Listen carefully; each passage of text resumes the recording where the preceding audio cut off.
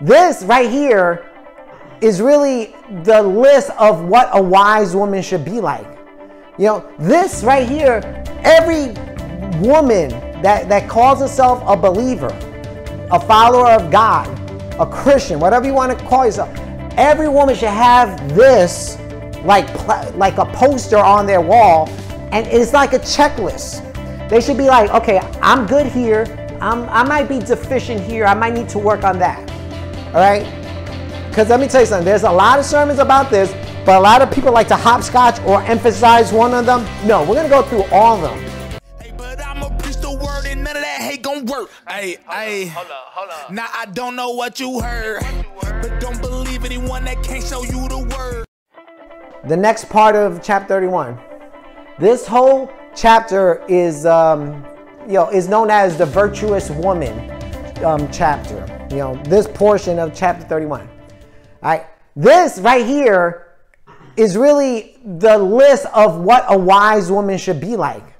You know, this right here, every woman that calls herself a believer, a follower of God, a Christian, whatever you want to call yourself, every woman should have this like a poster on their wall, and it's like a checklist. They should be like, okay, I'm good here. I might be deficient here. I might need to work on that. All right? Because let me tell you something. There's a lot of sermons about this, but a lot of people like to hopscotch or emphasize one of them. No, we're going to go through all of them. And every woman, every Christian woman, any woman that calls herself by the name of Jesus, she should desire to be this type of woman. You know, this is not some, well, she is like a superwoman. but we're going to start off because it says in verse 10, an excellent wife who can find. You know, the King James says virtuous. And that word virtuous, you know, could mean a lot of things. And that's the thing. A lot of people like to interpret virtuous their own definition. But here in the ESV, it says an excellent wife who can find. See, a believing woman has to be an excellent woman. She cannot be mediocre. She cannot be good enough. And a wise woman is an excellent wife. Right?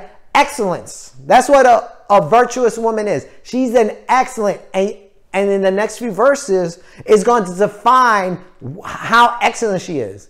You know, because a lot of women like to say, oh, I'm an excellent woman. But yet when you go through the list, they're not that excellent. They in their own minds they are, but not according to the word of God. All right? An excellent wife who can find. She is far more precious than jewels. All right? So if you find an excellent wife, that's a very valuable, rare commodity. You know, jewels in the King James, it says she's more precious than rubies. Click on that. It says that she is more precious than rubies. It's like she's like platinum. That's how special she is. Right? It says she is her price is far above rubies. You know, back then, go back, rubies was like the platinum of those days. And if you had rubies, like, wow. Here it's saying that she's more valuable than that. This excellent wife, not just a wife, an excellent wife or a virtuous wife. All right, now we're going to go through the list of what makes her excellent. It says this: the heart of her husband trusts in her, and he will lack and he will have no lack of gain. All right, it says that the heart of a husband trusts in her. Look, if you're married and your husband cannot trust you, you cannot say you're excellent. See, over here, it gives the criteria that determines what makes a woman excellent. Again, a woman could say she's excellent, but here it's saying that the husband can tell her if she's excellent, because it says that the husband trusts in her. If a husband does not trust in his wife, she's not excellent. Whether it's sleeping around, being an adulteress, or just trust in confiding information. You know, I see a lot of YouTube stuff about men and women relationship. One of the things that men say is they don't trust the person they're with. A lot of them. And that's in the church too. They don't trust their wives. So you know what? You can say you're virtuous, but if a husband doesn't trust you, if he's like, you know what, I don't think she's with me. I don't think she's got my back. I don't think if I tell her this information, she'll keep it, or even worse, she'll use it against me. If he does not trust you, you're not an excellent wife. The heart of the husband trusts in her, and he will have no lack of gain. In other words, anytime he gets stuff, she's not going to drain him. She's not going to be like, oh, you got $1,000 bonus? Oh, let's go squander it on so-and-so. No, he will have no lack of gain. His money will always be on point because she knows how to spend it. You know, a lot of guys get hooked up with these women, and all they want to do is just squander everything that they make. You know, and I'm talking about Christian women too. You know, they think that they're very worldly. All right, next verse. She does him good and not harm all the days of her life. She will do him good. She does him good. She always does good to him and no harm. She will not do him any harm. Not some of the days of his life. Not the majority. Not he deserves for me to do good, so I'm going to do good. All the days of her life, she's doing good to him. She does good. All right. That's what an excellent wife is. You know, a lot of women, they like to make excuses and justify themselves. Like Sirach says, a sinner will not receive correction, but will find an excuse. That's what she does. Here it says, all the days of her life, she will do him no harm. Verse 13, she seeks wool and flax and works willingly with her hands. Right? In those times, women had to make their own things. She seeks the things that she needs, and then she does it with her hands. She doesn't say, I'm too tired, I don't want to do it. No. It says that she seeks it. She looks for it. She goes shopping. She's like, I got to look around and find the best value. She seeks wool and flax and works willingly and works with willing hands. Right? Her hands are willing. She's like, I'm willing to do anything. What do I have to do? She doesn't complain. She doesn't say, you know what, it's too much. I had a rough day. I had a rough week. Her hands are willing. It's like in the military where when there's a private and there's a sergeant, the sergeant tells the private to come over here. You see the private come up and say, yes, sergeant. That's how she is. That's what an excellent wife is. She's willing to work with the hands. Verse 14. She is like the ships of merchant. She brings her food from afar. So here, Solomon or Lemuel is comparing a woman that goes shopping. She brings her food from afar. She's not going down the block to get she's really doing her research. She's really trying to find the things that she needs, even if she has to go far to get it. And when she brings it, it's like a big load. It's not like, oh, it's too much. I don't think I could carry it. No, she's like a merchant ship. You know, back in those days, a merchant ship had a lot of cargo from, it had spices, it had exotic animals, and it had a lot of stuff. That's how she appears, and she got it from far away. It just shows how willing she is to get the best deal, or get the things that she needs. She'll go far away to get it. All right.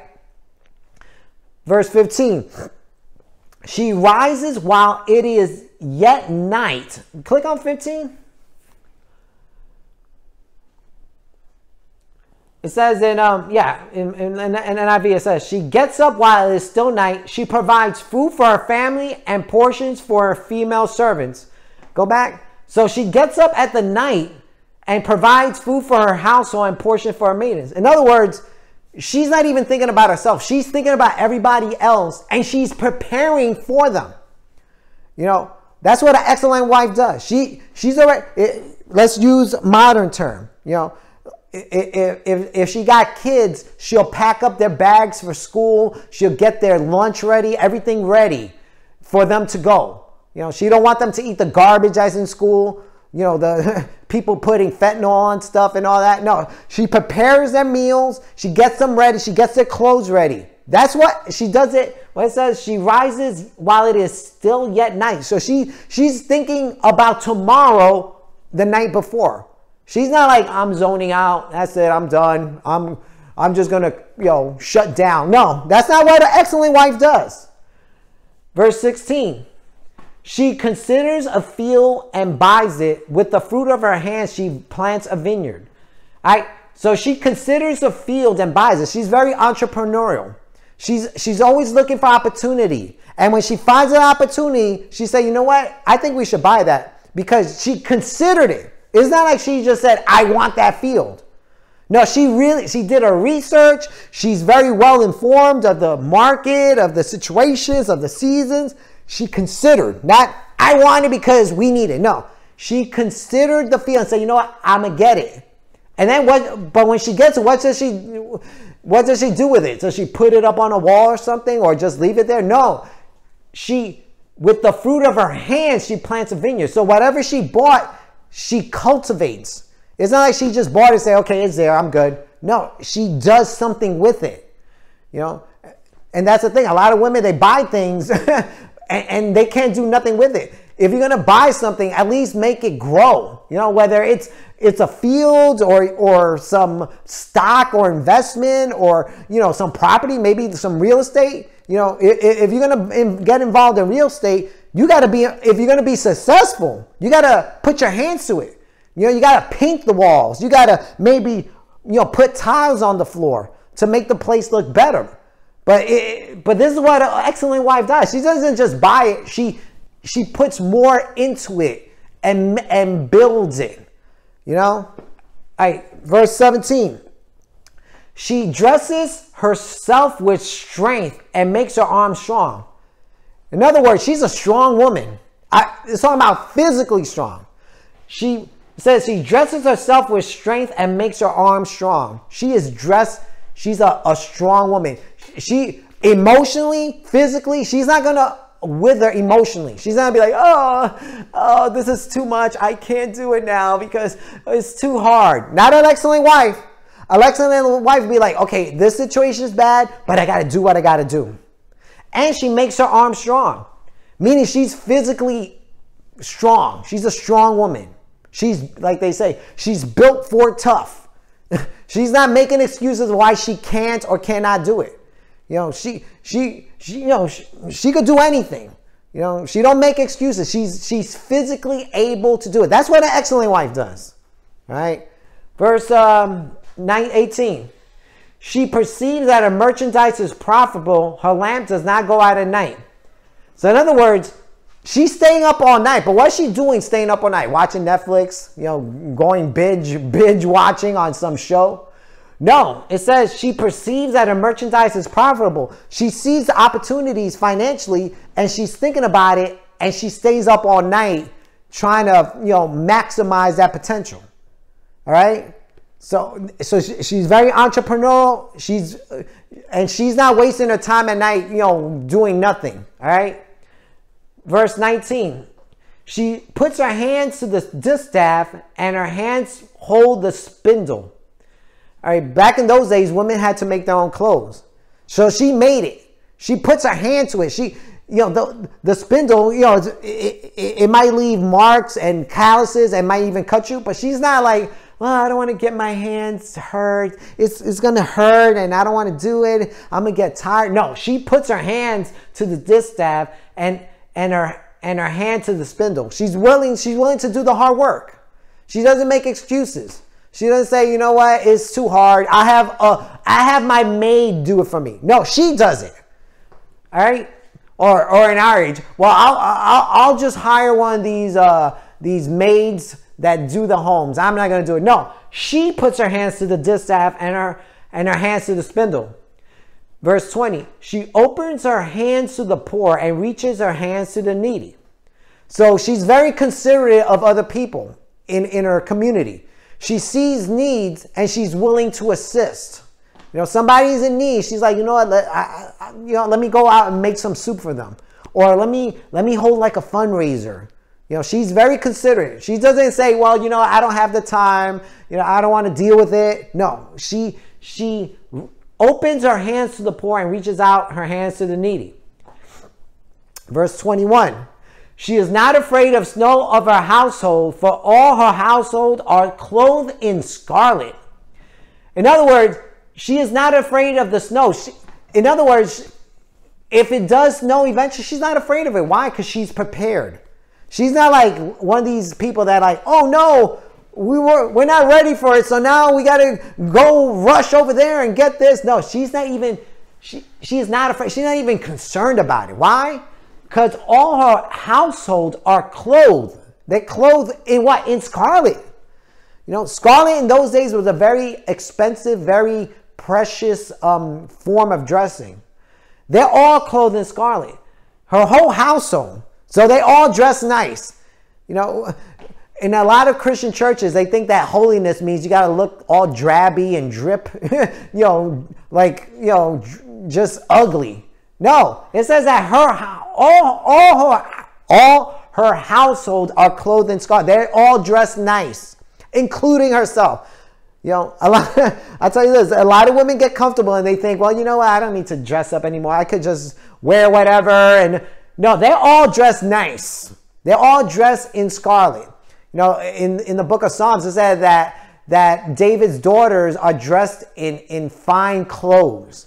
You know, I'm telling you right now, there's a lot of churches out there that make it seem like women got to be dressed down, and that's modesty. No, modesty is that your clothes are not tight and they're not showing things that it shouldn't be showing. That's what I mean. But it doesn't mean that you got to wear like hand-me-downs and what's those things that lumberjacks uses? Flannel shirts and those what's those? Suspenders. No, it says they're all dressed in scarlet. And that's a good advice for a lot of women. A lot of women think that, oh, I'm an excellent wife now, but now I could dress down, do whatever. No, they're all dressed in scarlet. She gets the best for them, okay? 22, she makes bed coverings for herself. Her clothing is fine linen and purple. Look at that. Again, it's emphasizing how she dresses. First, it says that she makes her own bed coverings for herself. You know, she could just have a bed and say, you know what, I'm just going to have a mattress and a sheet. No, but she wants the bed to look nice. She wants whatever she has to look nice. She has a touch of flair. She wants to add a touch of flair to what she has. She's not just, I got a bed, that's it, I'm just going to say. No, she's like, you know what, I want to make it look nice. Maybe I'll put a little... a little style on the blanket or the pillows. She's very stylish. She makes bed coverings for herself, and her clothing, the way she dresses, is fine linen and purple. Again, an excellent wife. A lot of Christian women think I could dress all drip and drabby and it's okay. Jesus loved me. Yeah, okay, fine. But you know, you're not an excellent wife. You're not an excellent. You might think, oh, but that's outside appearance. Here, the wisdom of God says that the excellent wife knows how to take care of herself, knows how to dress. She doesn't dress like a slob. She doesn't dress around in muumuus. She likes to represent herself. You know, there's a verse in Sirach that says, a man may be known by the way they dress. Here, she's dressed in fine linen and purple. She looks nice. She looks presentable.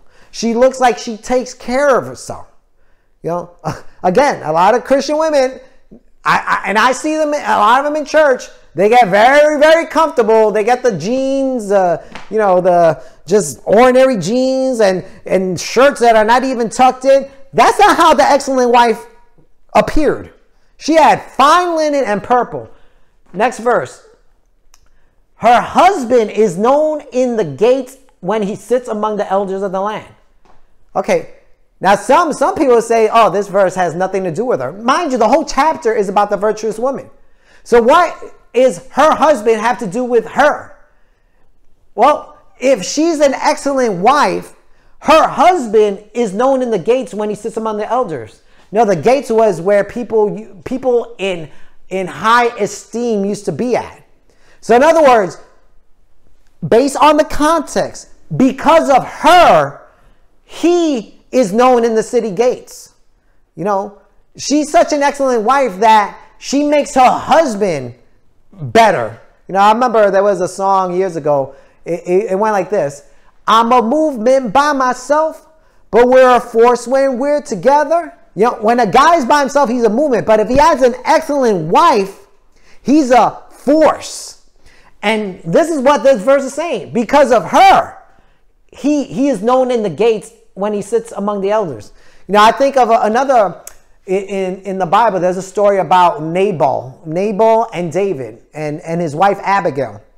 Abigail was an excellent wife. Nabal was a fool. He was a foolish man. His name meant fool. And yet, David was the one begging Nabal for food. David, he was not a king yet. He was running from Saul. He went to Nabal, the fool, to get food. How did this fool have such authority and position that David, the future king, would go to this fool? Why? Because how can a fool have attained that? It's because he had an excellent wife. He was known, even he was known in the gates when he sits among the, even that fool. Why? Because of his excellent wife. Now, if your husband, if you say you're a believer and your husband is a nobody, or in the church especially, then you got to ask yourself, wait a minute, how am I making him better? Am I making him better? What am I doing? What am I doing to help him get to that level? Verse 24. She makes linen garments and sells them. She delivers sashes to the merchants. Again, she's very industrious. She's very entrepreneurial. She looks ways to make money. She's not, she'll figure something out and she'll go to the market and she'll sell it. Even if it's sashes. Sashes were things that you put around. It looked like a belt almost. They still sell them today. She made them and she sells them. She wasn't sitting around the house watching The Price is Right. She was thinking about, how can I, let me bring it to our age. If a woman, a stay-at-home mom, she's thinking of, okay, how can I sell stuff on eBay? How can I make little things that might pique somebody's interest? That's what she does. All right. Verse 25, strength and dignity are her clothing. Her true clothing are not the fine linen and purple, even though she dresses on it. Her true clothing is that she's a strong woman and she has dignity. When people see her, they're like, that's a woman you got to respect. That's her respect. When you walk around the people, other women, you could talk and act a certain way, but with her, you got to tone down. This woman, you got to respect her. She's a strong woman. Don't mess around with her. She went through a lot and she's still pushing through. She's strong and she's dignified. That's her clothing. And she laughs at the time to come. In other words, she thinks ahead of all the circumstances, whether it's winter or financial, they talk about recession or she thinks about, things that are coming, and she laughs. She's comfortable. She's not stressing it. She's at peace. I don't even have to worry about it. I'm good. I already got it. I got it down. She laughs at it. She's like, there's a recession coming next year after the election, because she's already prepared. All right. She opens her mouth with wisdom. So when she talks, she says something, really true wisdom is from this book. When she talks, she's using Bible verses. She's not just speaking her mind, giving her opinion. When she opens her mouth with wisdom, and the teaching of kindness is on her tongue. In other words, when she speaks, she's a very kind person. She's not mean. She's not a loudmouth, a railer. The teaching of kindness is on her tongue. Go click 26. I like the way the King James worded it. It says, and on her tongue is the law of kindness. It's like a law in her mouth. Like, I got to be kind. I'm going to speak kindly. I'm going to speak respectfully. I'm going to speak gently. I'm going to speak low. That's her tongue. I go back. Okay, good. Thank you. Where am I? 27. She looks well to the ways of her household. So in other words, she looks around the house and she's like, okay, everything's good here, right? Are you good? Are you good? Everything, oh, is the kitchen good? Is the plates up? Is the floor clean? She looks well. Not, I'll just take a peek. She looks well to the ways of her household and does not eat the bread of idleness. All right? What is the bread of idleness? Let's bring it up to our century. What is the bread of idleness? You know what the bread of idleness is? I'm just going to sit here and eat popcorn while I watch TV.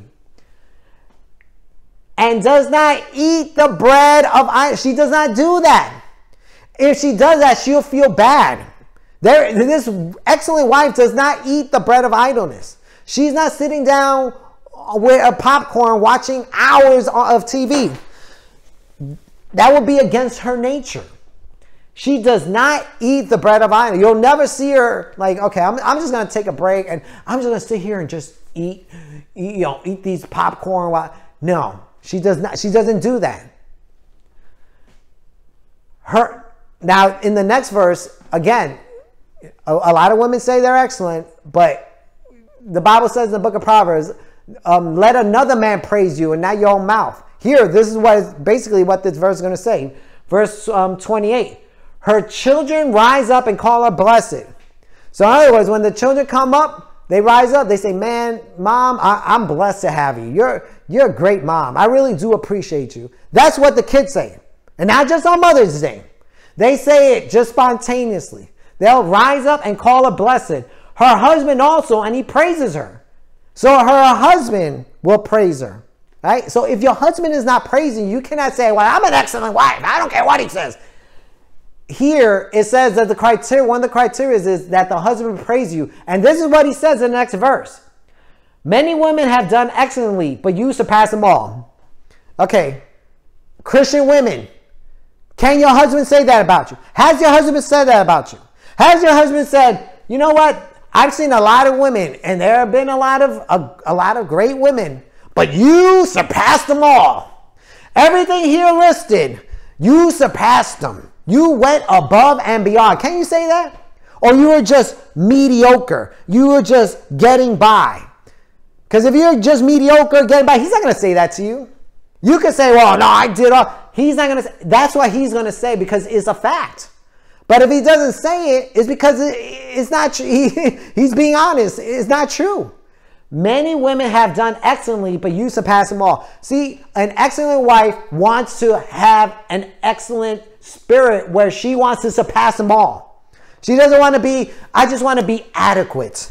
I just want to be sufficient.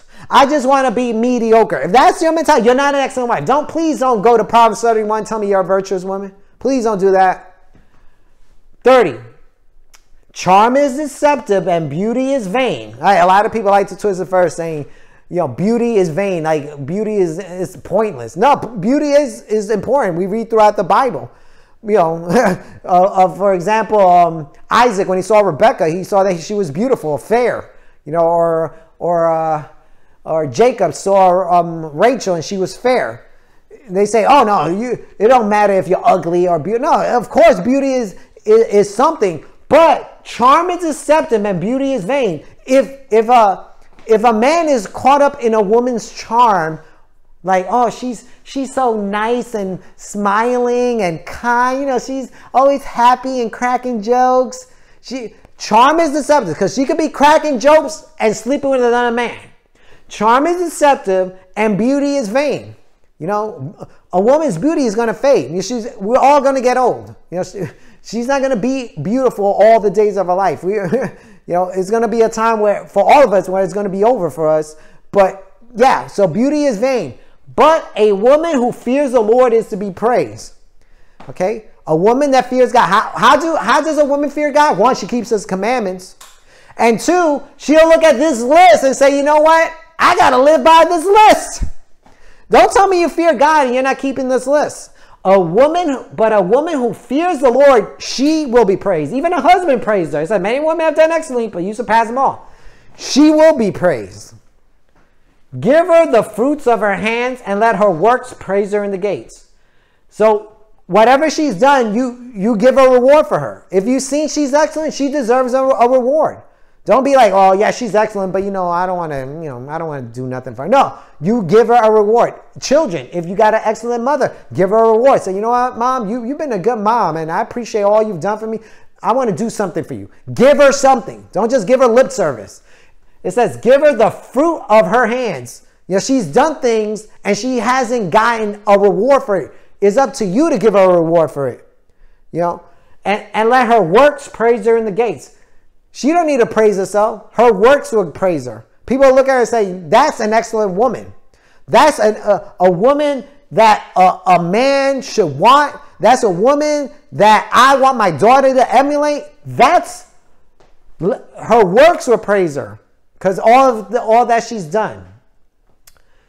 So this right here is very important. I would suggest every woman to post this up on their put it up on their bedroom door, leave it there, and have like a checklist. And make sure to get understanding. I made this video, and I'm going to separate this from the first portion because I want women to get this. Because a lot of churches like to hopscotch and say, let's focus on this verse, ignore, or just, read this verse but not really talk about it.